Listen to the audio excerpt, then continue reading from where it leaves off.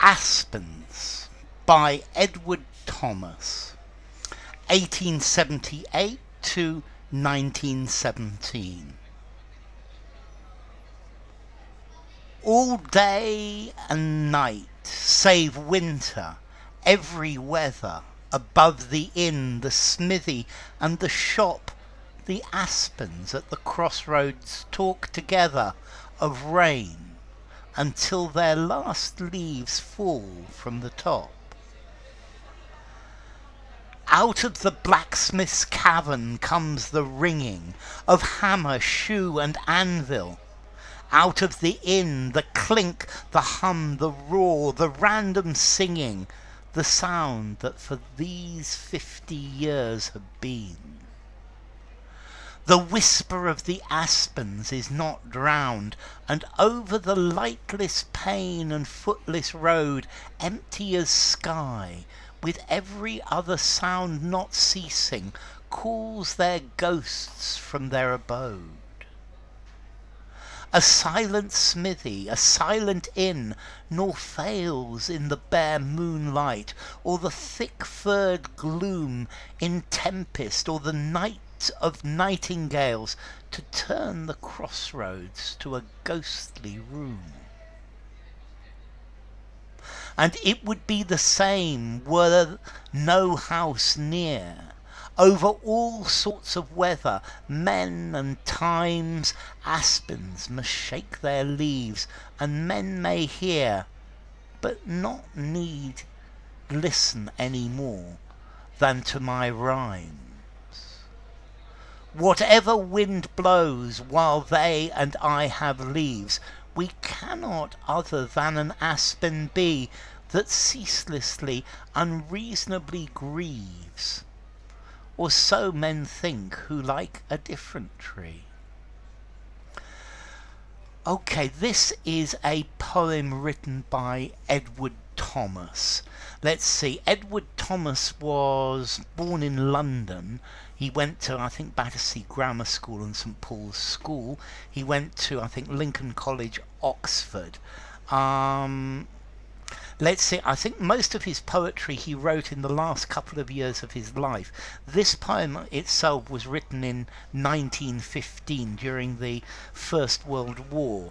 And this poem is about aspens. Okay, an aspen is a tall tree, a tall thin tree, and he's comparing aspens to poets, and he's saying that the sound of the leaves of the aspens is like the words of the poets, and he's using these trees as a metaphor for the poets. So let's see. All day and night, save winter, every weather, above the inn, the smithy, and the shop, the aspens at the crossroads talk together of rain until their last leaves fall from the top. So these aspens, they talk to each other. The wind blows the leaves, and the leaves are talking to each other, and they talk all day and all night. They talk in every weather, except in winter when all of the leaves have fallen. Yeah, so until their last leaves fall from the top, so they talk to each other until the leaves have fallen in winter and everything's cold and dead. Above the inn, the smithy, and the shop, the aspens at the crossroads talk together. So the aspens are at the crossroads, and the crossroads perhaps is the centre of life. The crossroads is an important moment in life. If you say something is the crossroads of your life, it's where you decide to go one way or another. This maybe almost alludes to The Road Not Taken by Robert Frost, because the crossroads, you have to choose which way to go. And they talk of rain, they talk of all of the things that are happening. Yeah, they talk about the things in the inn, the pub, in the smithy, and the blacksmith, and the shop.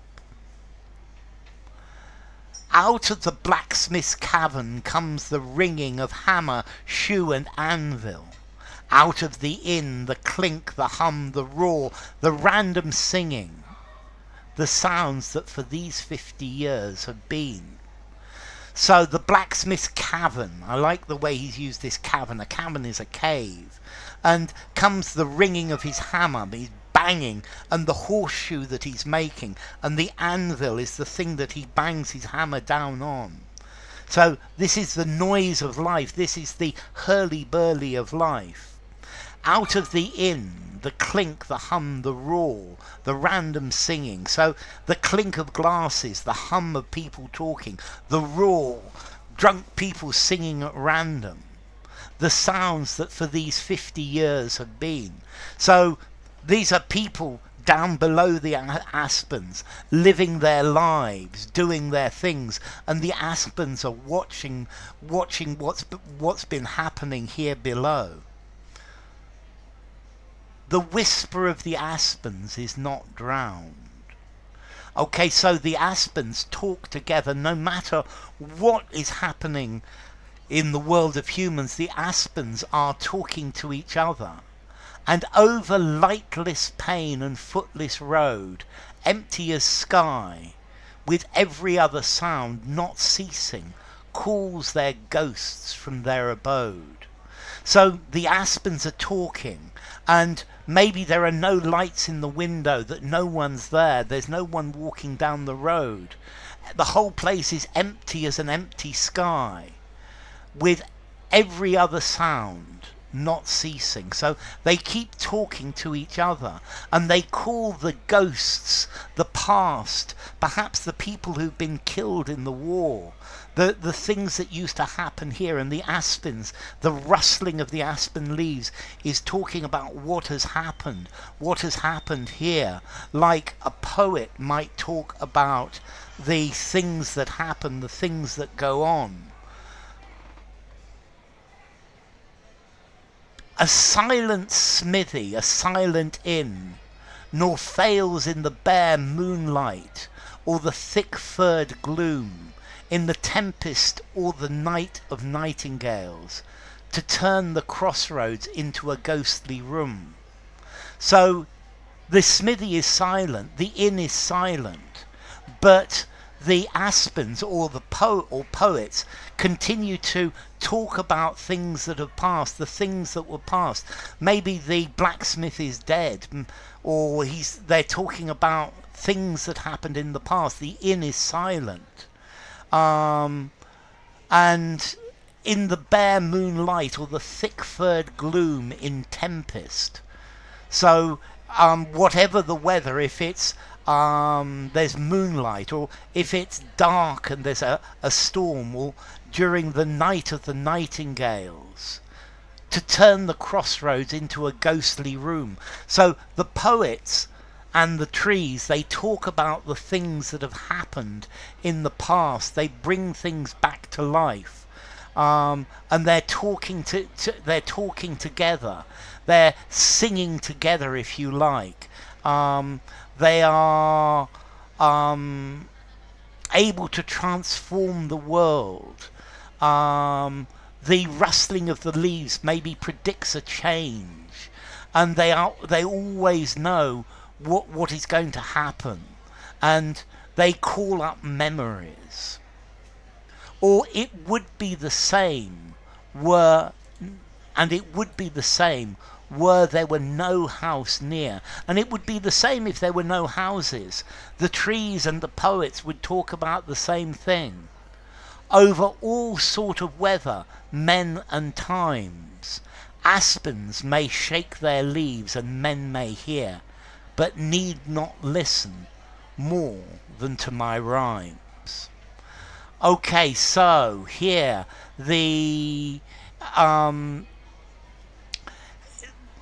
it's clear now to my rhymes. He's talking of the aspens. It's clear that the aspens are the sound of the poet. So it would be the same if there were no houses. The trees which represent the past, the things that have gone, over all sorts of weather, men and time. So these trees have seen the past, they know the history, and the poet as well does the same things. Aspens must shake their leaves, the aspens, the trees, shake their leaves, they talk, and men may hear, and people may hear these stories, but they don't have to listen to this. So the poet or the trees, they're showing the emotions, the feeling, the history of this place. But you can listen or not if you want to. Whatever wind blows, while they and I have leaves, we cannot other than an aspen be. So as a poet, I can only be like these aspen trees, and when whatever wind blows, whatever happens, while the trees have leaves to whisper the stories of people, or I have words to tell what has happened, then I have to be an aspen tree. I have to be a poet. I have to explain these things. And I ceaselessly grieve unreasonably. I'm ceaselessly sad about the things that have gone. And or so men think who like a different tree. So unreasonably grieve. Maybe his other people who don't like his work, who like different trees, who like different poets, who think differently, may not agree with him. And he's here, he's admitting that people don't have to listen to him. People may listen to him or not. They may listen to his words, they may listen to his stories, they may listen to the aspen trees, or they may ignore them. It depends what you like and what you think. So enough. If you enjoyed the video, give it a rating, subscribe to my channel, and I will see you soon. Bye for now. Aspens by Edward Thomas.